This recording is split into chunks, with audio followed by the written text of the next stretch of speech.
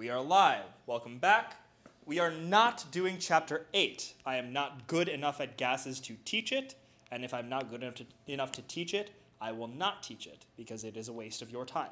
We are moving on to solutions, right? And the solutions chapter is relatively short, and if we get through it in quickly enough, right, we can move on to one of my favorite chapters, acids and bases, right? So let's get started on solutions. So solutions are just mixtures, right? They're just mixtures of things. And the majority of solutions you're going to see is some solid dissolved in liquid. Like you dissolving your sugar in water, or dissolving a salt in water, or dissolving oxygen in blood, right? Let's hope you're not doing the last one at home by yourself.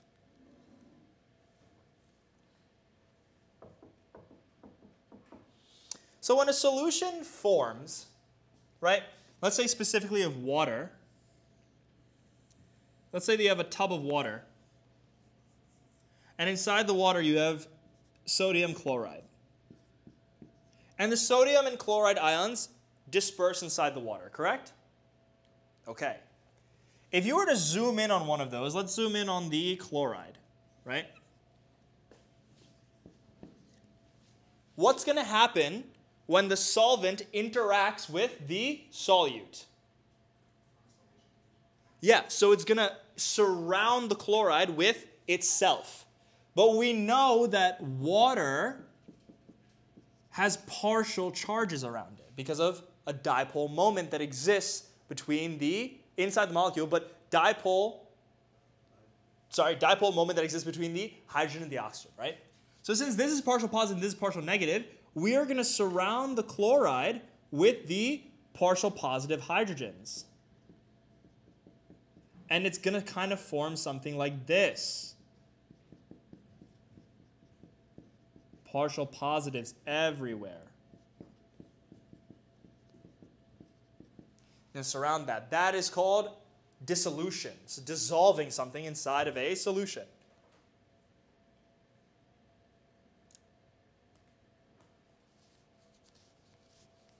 And this means that what?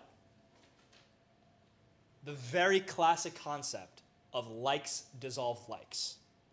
Why can't you mix oil and water? Because the oil is super nonpolar and the water is super polar, and they just don't interact. It just doesn't work. But you could take octane and dissolve it in hexane, and swirl them together, you won't be able to tell the difference, right? Because they're both very nonpolar, right? This calls back to a specific concept that I talked about in biology. So your blood is a majority what? Water, right? And in the blood, sometimes we have hormones. Does anyone remember the classes of hormones we had? Classes of hormones. If you guys have been doing your Anki, they should have come up. There are steroid hormones, peptide hormones, and amino acid derivative hormones. Very good, right? Polar, polar, nonpolar. Why? Because it's based in cholesterol, which looks like this. Very nonpolar. Very, very nonpolar, in fact. So when we synthesize steroid hormones and we secrete them into the blood, are they allowed to just float around however they want? No. You have to carry them on something, right? And what is that protein I said that you normally get carried on, or some of them get carried on? Albumin. And here's the next step forward.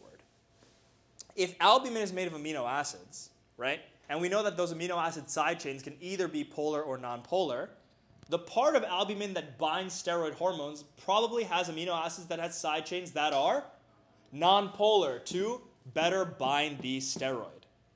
Does that make sense? Very good. It's all about, it's not the same thing as a solution, but it's similar. It's similar. Yeah. Since the nonpolar part of proteins are usually on the inner part, would that bond to the inner part of the protein? I actually don't know. I'm not 100% sure. That would be interesting to like ask though. So his question was, if steroid hormones bind to proteins, and normally proteins put their hydrophobic or nonpolar regions on the inside of the protein, does the steroid hormone need to bind on the inside of a protein? What I'm assuming is that the protein kind of forms like a little capsule and it like kind of sneaks its way in there. I'm not 100% sure though. But remember that the protein is probably much larger than the hormone, so it's able to twist and bend and blah, blah, blah. Right? Okay. Now, you also need to know solubility rules, unfortunately. I never took the time to like memorize all of them, but I realized that by doing enough questions and like just hammering them away, I could kind of just get away with it. Right? So, let's go over some solubility rules. All salts of alkali metals, NH4+, nitrates, and acetates are soluble in water.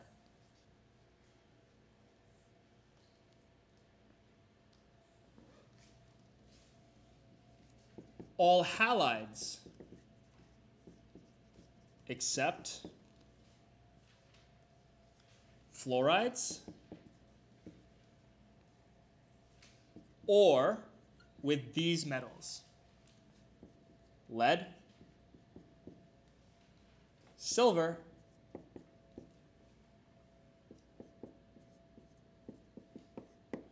and that dimercuric thing right there.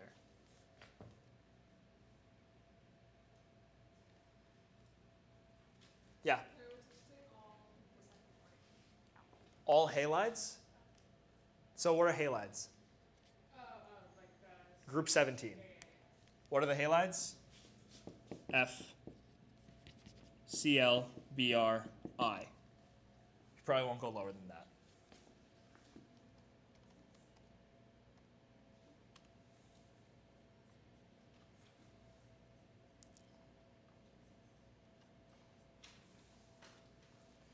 Also, credit where credit is due.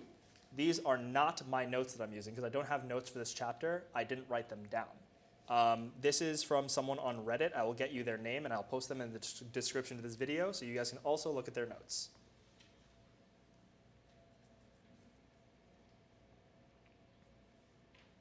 And sulfates are soluble.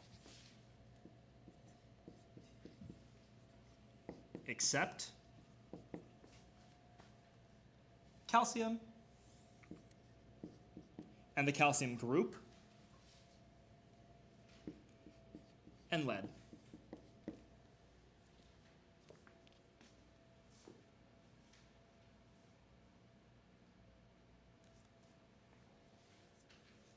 So these are soluble bits. What's insoluble? Metal oxides. So like lead oxide, magnesium oxide. Except for alkali metals, of course, because all salts of alkali metals are soluble. Hydroxides.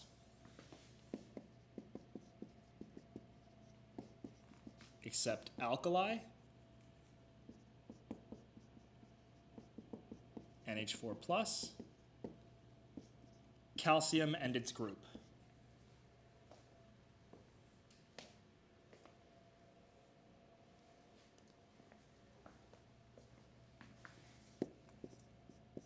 Carbonates, sulfates, oops, not sulfates, my bad. Phosphates, sulfites.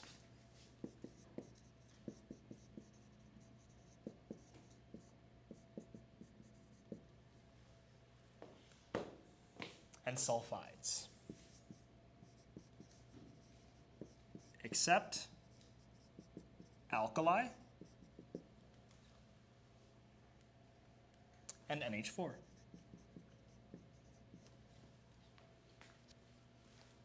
Did I know all of these? Fuck no. I tried so hard. Not just tried so hard for the MCAT. I tried so hard since fucking 9th grade to try to remember. It did not happen. Still don't know them. That's why I had to keep looking at this goddamn laptop. Still don't know them. So can you get a 521 without knowing your solubility rules? Yeah, I'm living proof, right? But if you know them, hell, you'll do better than me. All right? All right.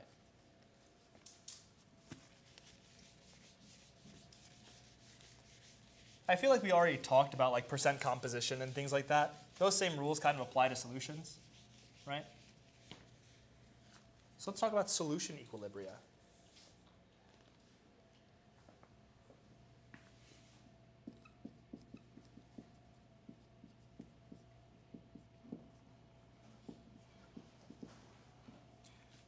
Determined by KSP, the equilibrium constant of solubility, or solutions, right?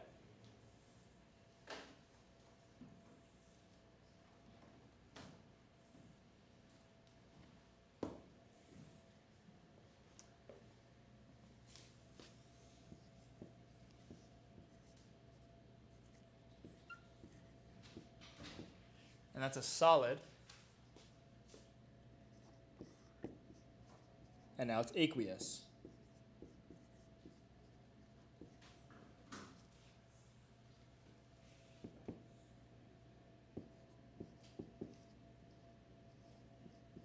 And similar to the law of mass action of Ka, we have something like that.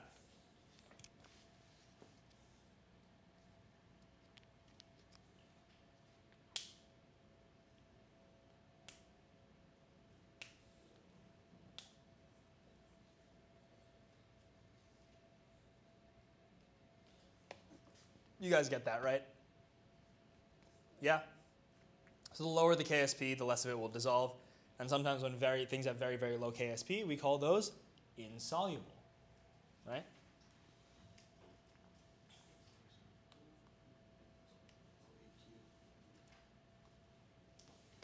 It's just that instead of Q here, instead of Q and K, it's called the ion product. So if IP is greater than K, then more of it dissolves. If IP is less than K, more of it will go back. If IP is less than K, more of it will dissolve, et cetera, et cetera. But we talked recently in acid-base about the common ion effect, right? So let's say that you have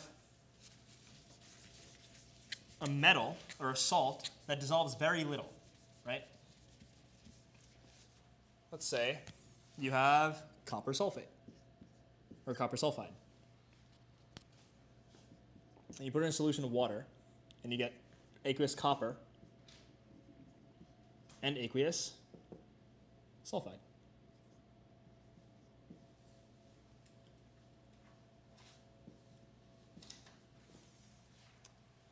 And inside of this, when it's at equilibrium, you added copper to nitrate. Because nitrates are what? Soluble, right? Well, if you add this, the copper to nitrate is going to dissolve into copper and nitrate. The nitrate's a spectator here. What's the copper going to do? And by the rules of Le Chatelier's principle, the equilibrium of this will shift to the left, thus decreasing the free sulfide ion. Yes?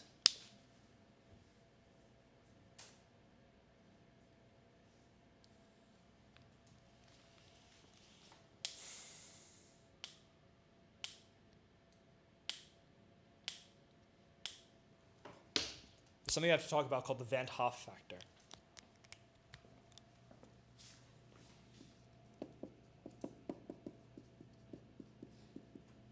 And normally you'll see it inside of this equation, which calculates the osmotic pressure of a specific solution. Where have we seen osmotic pressure before? This is like the part where you guys are really going to start to hate me because I'm going to bring up old topics and expect you to remember them. If you have a capillary and that capillary is surrounded by the interstitium, which remember is the black hole that surrounds all cells, right? You have a force going out of the capillary and a force going into the capillary, and a force going into the capillary and a force going out of the capillary, or out of the interstitium and into the interstitium. This force that pushes fluid out of the capillary is the hydrostatic pressure of the capillary. And the thing that sucks water into the capillary is the oncotic pressure of the capillary. This force that pushes fluid out of the interstitium is the hydrostatic pressure of the interstitium. And this force that pulls fluid out of into the interstitium, sucks water into the interstitium, is the oncotic pressure of the interstitium. The oncotic pressure is determinant upon the molarity of solutes inside of that space. So if you have a lot of solutes here, you can imagine that the capillary is going to pull water out of the interstitium to decrease the molarity of those solutes. Does that make sense? Why would that decrease the molarity? Because it's a certain number of moles over liters, and if you increase the liters, you decrease the molarity. So this is a compensatory mechanism to fight increased plasma osmolarity, to draw out fluid from the interstitium. So this is that oncotic pressure that we've been talking about from back in biology. What is the I? It's the number of free solutes you get from a substance.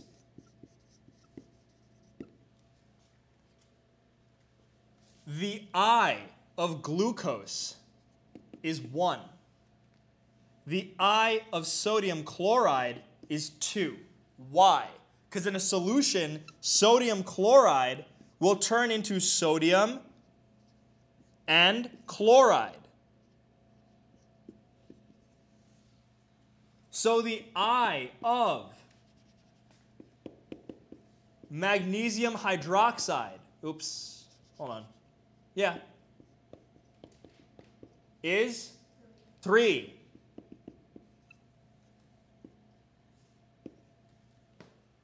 Right? The I of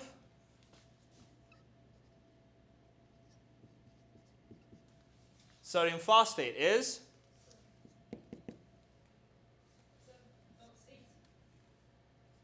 4.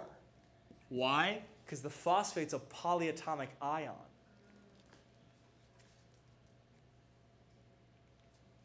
One, two, three, 4.